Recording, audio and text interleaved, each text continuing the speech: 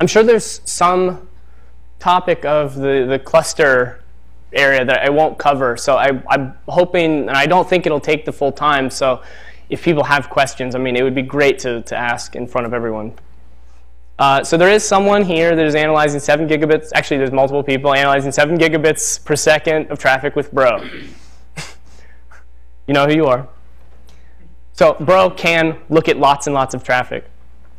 So Bro is single-threaded. I actually got, I don't want to say criticized. It was pointed out that it sounded like a really negative statement because I was writing the cluster documentation, and I started out by saying, Bro is single-threaded. It sounds sort of negative, but it's not really. It's just a statement of fact. It is single-threaded. You actually said Bro is not multi-threaded. Oh, okay. Something like that. Bro is not multi-threaded. Bro is single-threaded. Maybe I'll change it. That is a good point. I should change that and make that distinction. And the way it is, it's an old code base. It turns out, and Robin tried, it's very hard to adapt multi-threading into the code base as it is. If you have more questions, talk to Robin. He has a lot more to comment on about that, I'm sure. But we're sort of ignoring that. Conceptually, though, the task that it's trying to accomplish is extremely parallelizable, even from the standpoint that there's clusters. I mean, it's obviously the job is sort of lends itself towards parallelization, but we're not really going with the brute force approach. And Robin will talk about that. He's working on stuff that I don't fully understand yet, but he'll talk about that later.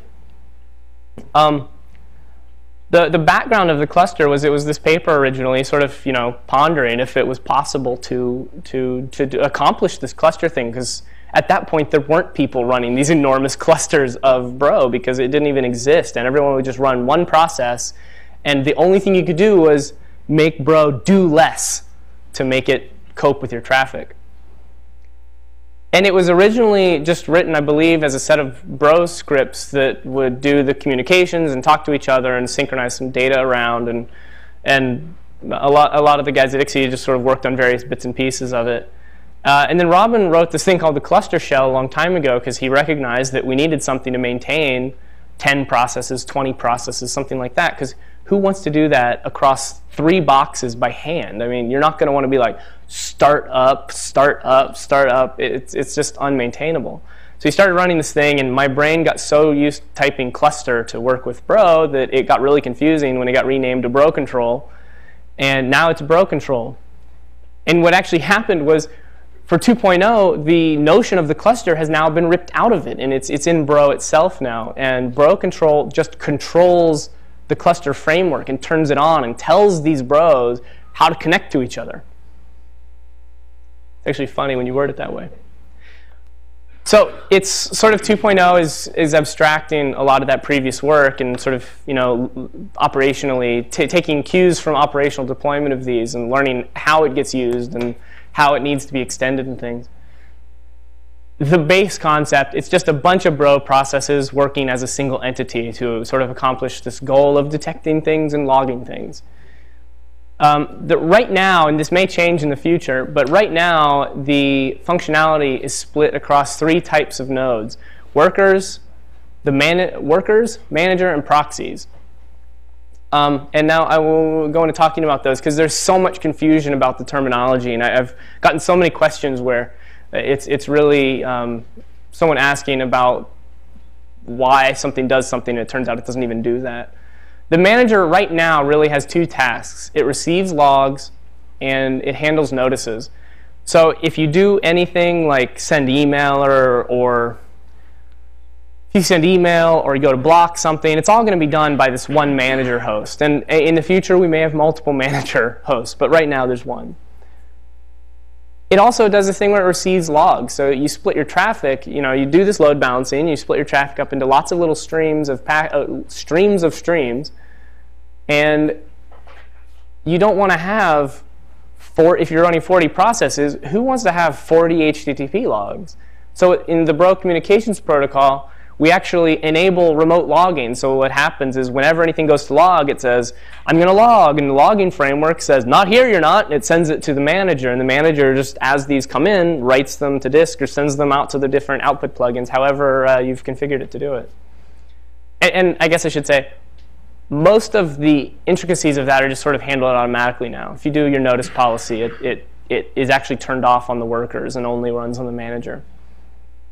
And the logging, just if you do a cluster, it just bro control turns everything on and enables the cluster framework correctly.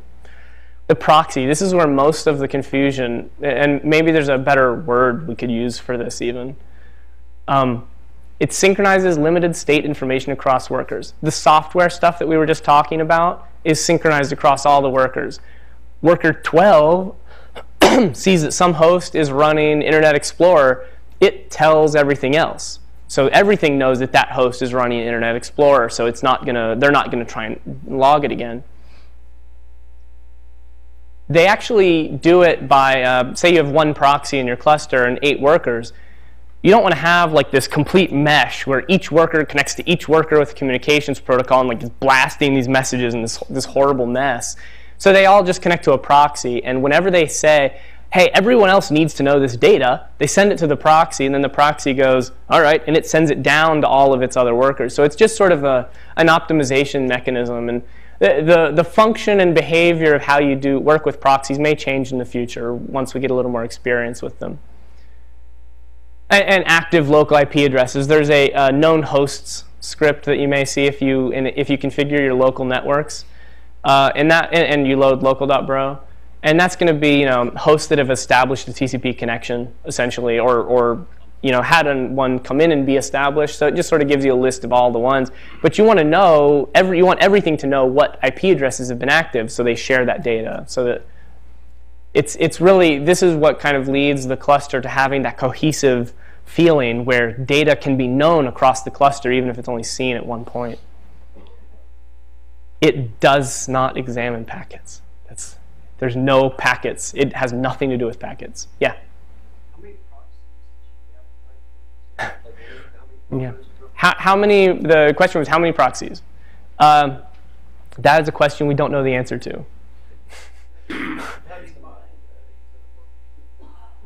You don't worry about it right now. And we don't have knobs for that in bro control. You basically just say, my cluster is this manager, this proxy, and these 5 workers, or this manager, these 2 proxies, and these 5 workers, and bro control establishes all of the connections for you. I don't know if at some point we may add more knobs for tuning that on how things work or something.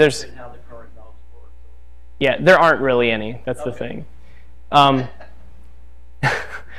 The big thing, though, this is where I've gotten most questions. It does not look at packets. It only is synchronizing variables. So you've all worked with variables in Bro now, and it really is just involved with sending this data around. Oh, and events. No, not events.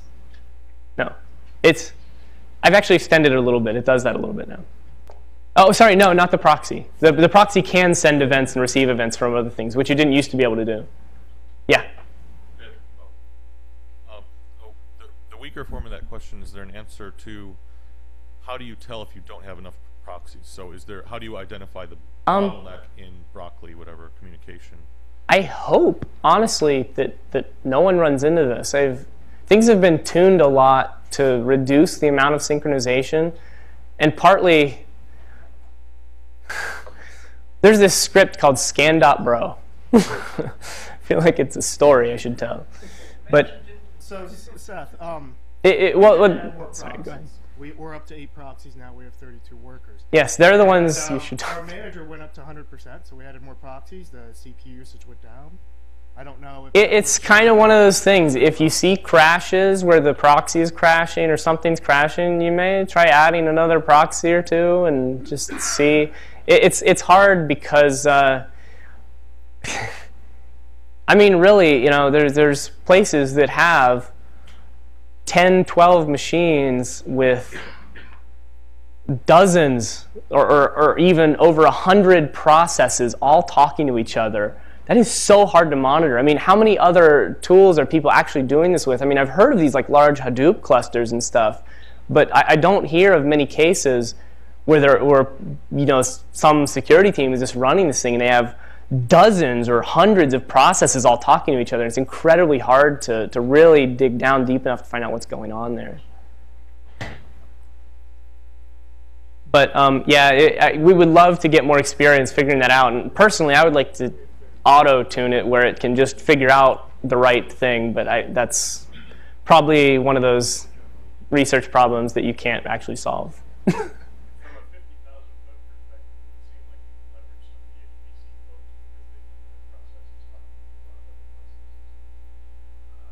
Yeah, but I feel like a lot of their tasks are a lot more bounded though, because they're sort of working with this data set and they have input, output, data set. We have like this big mess of data and people writing their own scripts, and it's really, really complicated. But generally though, from an operational perspective, like Mike was saying, you sort of are like, things are failing, let's add a proxy. You can just sort of play with it and test, and that was what I did at OSU a lot, was just sort of test. And Robin, when he was implementing Cluster Shell, had never tested more than one. He said, I think it'll work. And we were running, at that point, we'd already been running for 3 months with 3 proxies. It turns out it worked. So anyway, unfortunately, that's one of the places we don't have a lot of experience with yet. I mean, even running it, we're running it operationally places, and it's just, I don't know if we found sort of the lesson to that yet. But when we do, we're watching for it. So the worker is sort of the really important part, and this is where you'll have the dozens of processes. They're the ones sniffing traffic, performing protocol analysis. It's really what you can think of Bro doing. The other stuff is just in support of the workers. So anyway, like all the stuff you guys have been doing is really like worker tasks for the most part. And then the front end is not a Bro process. It is something else. And that's the complicated part that everyone has questions about. And I imagine there are going to be questions about that at the end because it's so complicated. It's essentially what it's doing, though, is bidirectional flow load balancing. So you need to have both sides of a conversation end up on one process. Turns this large pipe into many little sessions of many little streams of sessions. So a session is, well, this IP address, talk to this IP address. Those obviously need to go to the same one, because if you're not looking at both sides, how do you tie a request to a response in HTTP? How do you tie, you can't tie anything together. If one worker sees something, the other worker sees something. That kind of communication in Bro does not happen because it wouldn't even make sense. It makes sense to just send conversations to individual workers. The most commonly is 4 or 5 tuple load balancing. Personally, I like 2 tuple. It turns out that if you have a large number of hosts, even though the cluster, I think in the cluster paper, it indicated that 2 tuple had some issues with hotspotting where it sent too much traffic to one process. In practice, with extremely large numbers of hosts, and the more hosts you have communicating, the better the load balancing is, typically with this approach. 2 tuple seems to work out well, actually, and you avoid some problems with 4 and 5 tuple. Like FTP, for instance. If you do 4 tuple, it's saying any conversation between two IP addresses, and these 2 ports on those IP addresses will go to the same process. Whereas 2 tuple will say, any conversation between these 2 IP addresses goes to the same. So things like FTP get really screwed up with 4 tuple and 5 tuple. And we don't have a good solution for that yet. It works fine if you do 2 tuple. It's not a problem. The FTP thing gets done, files are analyzed, no problem. But it's a really hard problem the other way. And we haven't, I've tried with 2.0, I tried to figure out a way to do it, and I couldn't do it because you can't communicate fast enough that there's about to be this port open.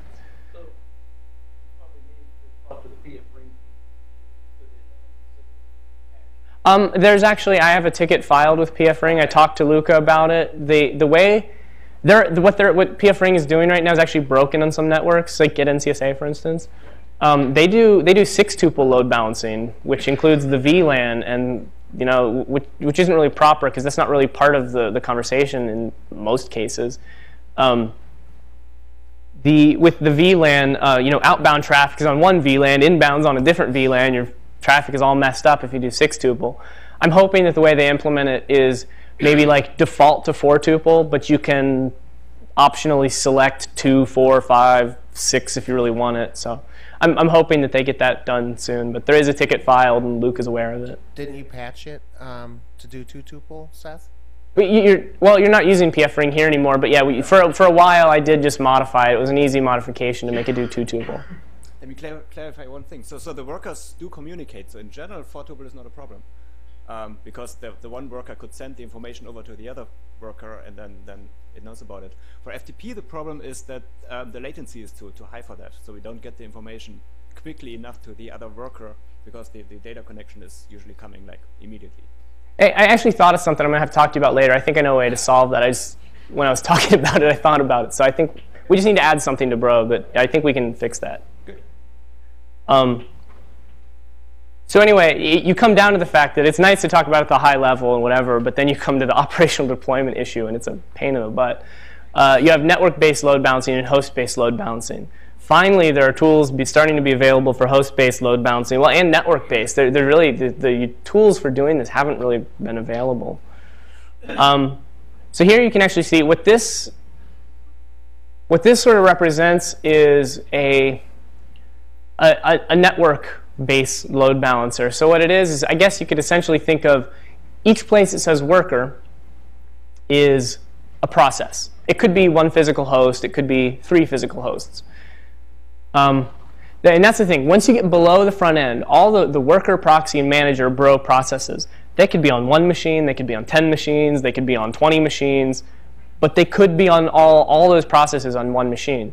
And I know there are people in here that are actually doing this, where they do run all of these on 1 machine. The front end, there are solutions where you can do this in sort of these network hardware things, where it'll take your traffic and it'll do in one case, there's a product that does layer 2 load balancing, where it will actually do that tuple hashing in the hardware, and then it will rewrite the destination MAC address, and it'll output it, so you can put it to the output traffic to a standard switch, and you statically assign those MAC addresses on the ports on the switch, and the traffic just flows to them. There are other ones where they'll do things like it doesn't do the layer 2 load balancing. It sort of like does layer 1 load balancing, where the traffic goes in and you get all these 1 gig ports or all these 10 gig ports that have a chunk of the traffic, but it's not actually load balanced at layer 2. The MAC addresses haven't changed and things like that. So there are options there. For the workers, you have things like PF-Ring, which does clustering, and we actually support this out of the box now. If you build against the libpcap wrapper for PF-Ring, Bro Control just turns all the right knobs to make the clustering work. So you would say, worker 1, worker 2, you are on the same host, you sniff the same interface, and Bro Control will just do things correctly so it'll load balance across them. And you could run into problems currently because of the 6-tuple load balancing. But if anyone needs help with that, it's not hard to change that and fix it, I think, even though I've been hearing now there may be some other problem. I'm not sure. Actually, we have a whole talk on the front end, too. So. Oh, yeah, that's true. I guess I should move on from that. So the front end splits your traffic up. Sorry. I've been so involved with that for so long that it's hard to get that out of my head. So Bro Control is really the thing where you sort of specify what your cluster looks like. You go into Bro Control, and there's this node.cfg in your etc directory. You basically are specifying into that. I mean, in some sort of grander scheme, you're almost specifying into it how your traffic is split up. I mean, you're saying, I've got one part of my traffic on this host, and it's on this interface. I've got another part on this host, on this interface. I've got another part on this host, on this interface. And you do that, and then Bro Control, that's like enough for Bro Control to go out to all of these boxes and start up processes sniffing the right interfaces, or just kind of doing things right. I mean, that's sort of the whole goal of it, but it's just the idea of this easy management of an enormous number of processes. I mean, I can't imagine having to manually go and start up some of these clusters that have 40 workers and multiple proxies and a manager. I mean, I can't imagine having to configure that manually and start it up manually. It would be awful. So I wanted to show really quickly like the difference in node.cfg. So here's like the default thing you get just straight out of the box. You get this standalone configuration, which is really the concept, I guess, of the worker, the manager, the proxies, all in actually one process. And it's sort of the traditional, normal way of Bro. Then you have this thing where you start to have these specialized Bro processes, and that's the difference. You now say this is an this is implicitly a cluster because you've configured it like a cluster. You didn't have to say you guys act like a cluster because you're not running any standalone nodes anymore.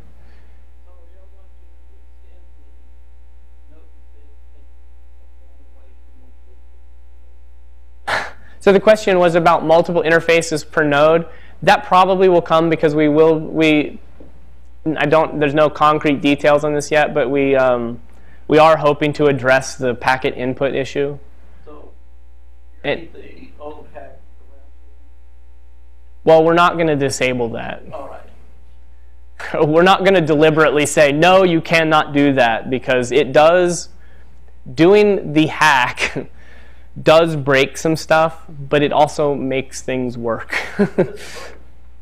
It breaks things like cap stats, because every time you run bro control cron to do all the cron tasks like cleaning things up or restart any dead nodes, it actually breaks that, and so it can't measure the traffic because you can't pass that same sort of thing to cap stats. I'm not totally sure how we're going to fix it yet, but yeah, most functionality works. It breaks small things that most people don't pay much attention to. So generally, the hack works. I just wanted to make sure. Yeah. So this is really, a multi-worker configuration. It's the full thing. Like, you're done at this point. You actually just go into bro control then, and you can see that's bro control. I mean, there's sort of, you do check. It says everything's okay. You do install. It shows this. What this actually does is it generates a few files, copies files around. One thing I should point out, because I think a lot of people didn't realize this, to add a new worker, for instance, into your cluster, you'll put the box down, you'll install the operating system on it, and right now it seems to be you pretty much need the same operating system as like across the board.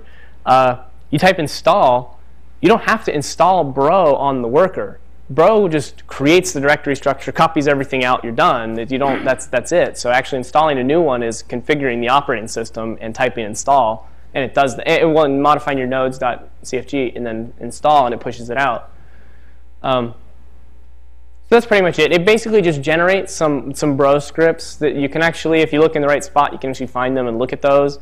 But it just modifies a few options and things in bro to make it the cluster, and it does this cluster layout, which actually describes, here's where this worker is, and it basically does that so that when the cluster stuff starts up, everything can connect to each other appropriately. Oh, it's using SSH. I guess I should say that. Yeah, it uses SSH in the background to copy things, and it'll use rsync over SSH to rsync like the binary around and everything. So that is true. When I Respond with a yes. yeah, so I want to say it for the video. Okay. When you do need to configure it so that whatever user you're running bro as, and unfortunately for 2.0 we didn't get the privilege dropping code in that we were planning on doing. So whatever user you're running bro as needs to be able to log in to all the other hosts in your cluster with SSH with no password. So key-based authentication. Hopefully your workers trust your manager, because if they don't, they do actually. So anyway, start. I mean, this is like, start is the same thing that you do. Like that command, if you're on standalone one process, exact same thing that at NCSA they do when they're going to start up their 40 worker cluster. It's the same thing. You just have more output after it, and things start up and talk to each other, almost always exactly right. So anyway, I just wanted to kind of show really quickly. I think this is the last slide. There's a lot of commands in bro control. It's got these things that can sort of do introspection. There's a print command. If you want to see the value of some variable at runtime, that could be a set or a table. And I think there's some issue there still we're trying to figure out. But It works frequently in many cases, especially on smaller variables that aren't like enormous tables or sets. Yeah, it seems to not work on really huge sets and tables, but it will print tables and sets. But it's cool. It's introspection. You can look at what Bro is thinking while it's running and what it knows. This is another cool feature, update. You can actually modify scripts. So wherever you're doing like redef or something, if you change that, you type check, install, update, and it just changes the values. And I've actually done this a number of times, like at NCSA, for instance. It was one time I realized, I was like, I actually want to have Bro log all the software for every host and not just for local hosts.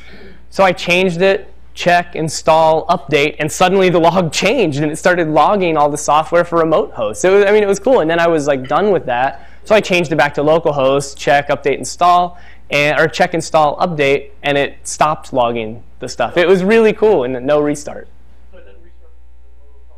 No. They continue running. And this feature's always been there, but it was broken for a long time. But it works now. I made sure it worked because it always made me mad that it didn't work. So, Seth, do you have any sort of general hardening recommendations? I mean, do you usually see clusters deployed on a private network and you just statically configure the IPs and host names, or just access to the manager, or what? I knew there were parts I would leave out. Generally, in terms of practical deployment issues, the way I always recommend it and the way I've done it places is the manager will sort of cross the boundary and it will have access out and then access into this private network. So you'll use like 10 dot address space or one of the RFC 1918 address spaces. And it's on a separate VLAN. So the manager will tend to have like two interfaces. The manager will also, in the cases that I've set up the whole thing, it'll run a DNS server. So all my workers may have, DNS names. It'll run a time server. So it's because you really want to make sure your time is synchronized across all your workers, because your logs will be really confusing if it's not. And that's really about it. The workers, it's nice for them to be able to do DNS lookups. On the other side, that could be construed as something you don't want them to do. So that's why you really put them on that separate network. You don't provide. That's the other thing, I guess, is I do not make the manager forward packets. It doesn't provide a gateway at all. It's just a thing there. The only thing it'll do for the workers is time synchronization and DNS.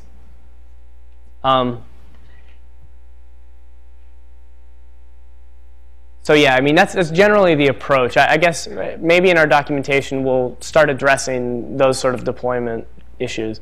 But on the other hand, everyone has slight modifications to that general idea. So going back to the time thing, it's really interesting if you've got 10 or more physical hosts, there is that exec command. It's interesting to do exec date, because what it'll do is run date across all of your workers, and if you get this, and it runs it in parallel, so you get they all run at the same time, and you're looking to make sure they're all on the same second, just to like double check your time across your cluster, because it's not fun to have a cluster that's 5 minutes off, or even worse, an hour off, because your logs will actually show. You'll have these logs and they're all okay, and then there'll be one log line that's like hours off, and then it'll go back, and it's because each worker is attaching those timestamps. That's not done by the manager. So you really want to make sure your workers all have the same time. There are also things like top. If you want to run top across all of your whole cluster, you can see what the CPU utilization is and memory utilization. There's a lot of other things in here too. That's kind of the big things. But like restart, start, stop, kind of stuff you would expect. Status, if you want to see if everything's actually running. Of course, start will tell you that too. Because start won't start something up, obviously, it's already running. There's also this new plugin interface to Bro, where you can actually have these plugins that sort of inject new commands into Bro control. So hopefully we're going to be extending the plugin interface a lot and adding a lot of new things to it, and finally writing plugins for it. So that's pretty much everything. Were there more questions about operational deployments? I could Is there more time? Okay. All right. Well, feel free to come up and talk to me later if you have sort of operational deployment issues. I've done several cluster deployments, and I've learned things not to do and to do. So, all right.